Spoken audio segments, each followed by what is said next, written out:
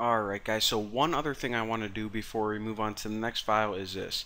I actually forgot to public products. I just want to make an empty constructor so then we aren't constrained to having to make a product name or pass in a product name every time we want to create a product object. If we ever decide we just want to create an object and then set the name later on, we can do that with initializing it with an empty constructor. So after this, what I want to do is I want to actually add a new class, and I'm going to call this class myDB handler. Now, people typically call these DB managers or DB handlers, and what they are is it's going to be a class specifically for working with that database, with that file that we can save on the user's device.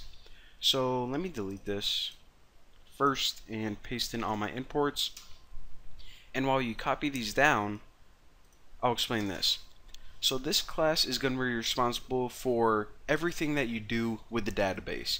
Whenever you create a new database, whenever you upgrade a database, whenever you add products or items to that database, anything that pretty much if you're trying to do something in the sentence involves the word database, this is what this class is going to be responsible for. Now another thing that I would highly recommend is after you type all the code from this tutorial, keep it and set it aside, because whenever you want to work with this again, pretty much whenever you want an app that can save stuff, you can just paste this in, change a few variables, and it's going to work fine. So the first thing we need to do in order to use the SQL database, we need to extend SQLite open helper right here. So it's giving us some errors because it says, okay, there are a couple things that you need to do whenever you inherit from this class. Now we'll get to those in just a sec, but for right now, let me just go ahead and make a few variables. So we need to set up a few variables for A, what do you want to name the database, what do you want your table to be named, in variables that store each column name. So let's do that right now. So private static final int, the first one is database version. Now for right now, just set this equal to 1 because this is the very first time we're creating this database and I spelled version wrong. So this is our first database version. It's going to consist of one table, and that table is going to be able to store however many items you want, and those items are going to have an ID and a product name. Cool, pretty cool app. Oh, wait a minute. All my users are complaining because they want to be able to store the color of their products as too. Well, now I need a new database structure, so whenever you update your database, you're going to have to upgrade the version as well, and that just makes the rest of your app compatible with the information that you're trying to store. Simple enough. So now, let me copy these. Private static final string, and make a constant called database name. Now of course, essentially what we're doing is we are saving the user's information to a file, so that way they can turn off their phone, go use other apps, and come back to here and it's saved. So inside the database name is just, what do you want to name the file? Well, I'm just going to name it product.db, whatever, or products, might as well, since they're probably going to store a couple in here. Name it whatever you want, but make sure you have that DB extension. That tells Android that there is a database file stored in here. So after this is pretty much just MySQL stuff. Public static final string table products, and what this is just the name of your table. So remember how MySQL works is you have a database and you can store a bunch of different tables inside that one database. Now for this example, we're just going to have one table in it, but of course that table still needs a name, and I'm going to name mine products. Now the only other two variables or constants that you need are this: the names of your columns. So again, they're strings, and I'm going to name it column underscore ID. And this is of course the ID And if you just copy this, and however many columns you have in your table, then just add a new constant for each, but I'm only going to have 2. Product name, and of course this is just product name. So again, if we ever decide to update our structure of the database, then we're going to need to change the version. This is just the file that you're saving on the device, the file's name. This is the name of your table, and for every single column in your table, just go ahead and make it a constant, so then if we ever have to change it, we don't have to change it a million times, only right here. So now let's go ahead and get rid of these errors. So these errors are saying, in order to use SQL storage on your phone, you need to do 3 things. You first need the constructor. Second, and we have to do some stuff to here, but I'm just going to show you guys what you need. Second, you need to override 2 methods. So let's go ahead and override methods, and that is onCreate and onUpgrade. Now, as soon as you add those, then the errors go away, but of course we need to understand what these mean.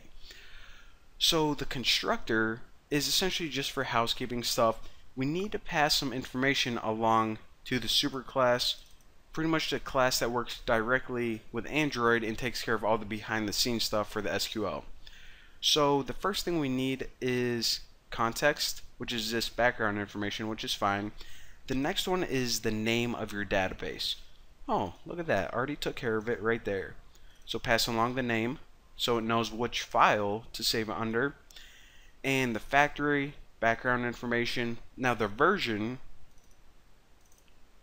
is what database version are you working with. Boom, roasted. Now, what are these methods right here? Well, the reason that we needed these methods are because it's saying, okay, whenever you create this table for the first time, what do you want me to do? Well, right now it's doing nothing, but of course it needs to know what you want to do, so that's why it made you implement this method. And this onUpgrade, if you ever are upgrading your version, then it's going to call this right here. So again, the very first time that we run this, it's going to call this onCreate method, so it would probably be a good idea in here to create that table so we can store stuff in it. So in order to do this, if you ever work with PHP or anything, it's probably going to be pretty easy. But we first need to make a new query. And you can name your variable anything you want. I just like naming it query. And the query of this is going to be create table, just like normal SQL. And of course, we need to pass table products. In other words, your table name. So create table called products. Now after here, it's saying, okay, well, what columns do you want? So add that little parenthesis, and now you give the names of all your columns. So the first one is ID. My nose is kind of like stuffy or something right now. Alright, let me just set up the structure for this first.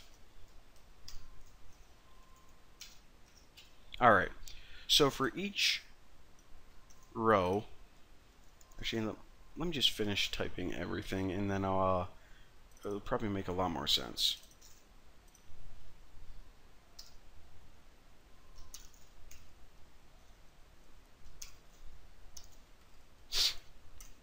Alright, so again, this is probably the best way to set up your query. Create a table, and then after it you write the name of your table, which will be products, and then inside these little parentheses right here, you pretty much write the information about each column you want created with your table. So for the ID, what properties do we want for the ID? Well, this is pretty easy. Obviously, we want it to be an integer, a number.